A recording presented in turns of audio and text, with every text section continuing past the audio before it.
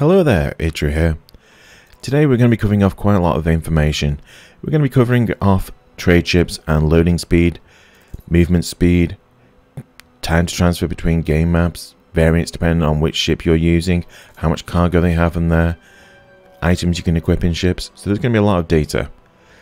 There's going to be a spreadsheet we're going over, links down below if you want to download the spreadsheet directly. Now, the calculations on the spreadsheet are based upon you having the basic 300 points of influence invested into trade ships, giving you the 25% movement speed for your cargo ships.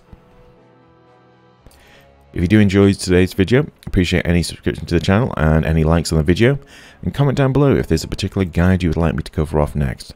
So let's get straight into the data. Okay, so there is a lot of information, and I'm not going to be going over every little bit of data.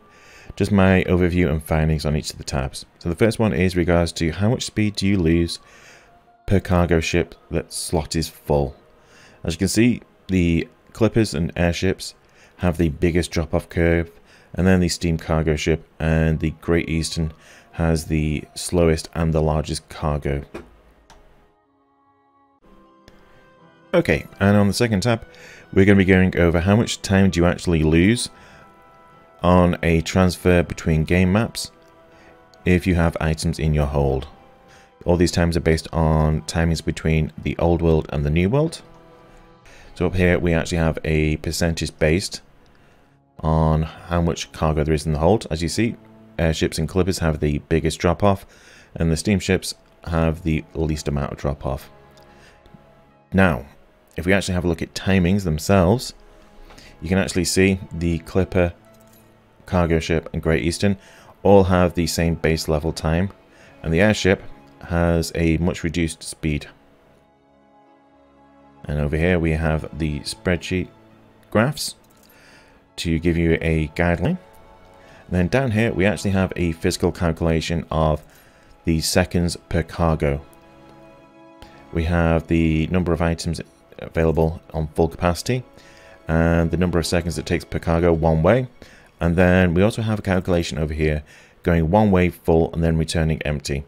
As you can see, the airship and the steamship have very similar time per second when going one way, but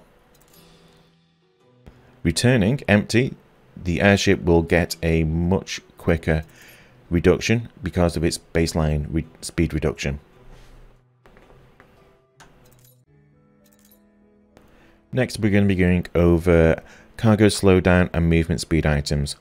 These times were based on a cargo ship full from the old world to the new world, which had a base time of 5 minutes and 8 seconds. With items in the hold to reduce cargo slowdown by 100%, we actually got an 8% reduction on the time it took to transfer, which is 4 minutes and 41. Now, the strange thing about this is with the 100% cargo slowdown, it increased the movement speed of the ship back to its default amount. However, it didn't reduce the transfer between game maps to default. It only reduced it by 8%, so that's a bit strange. Now, if we have a look at movement speed plus 50% in the ship, we got a 31% reduction on the time, down to 3 minutes 30 seconds. And if we do a combination of the two, 100% cargo slowdown, and the best ones I had at the time was 45% speed reduction in the two cargo shots available in the cargo ship, we got a 34% reduction down to 3 minutes 23.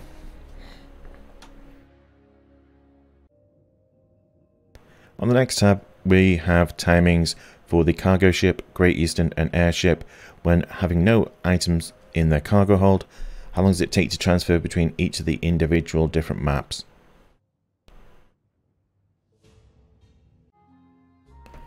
And in the last tab, we're going to be going over loading and offloading times. In my findings, all ships have the exact same time to offload and load.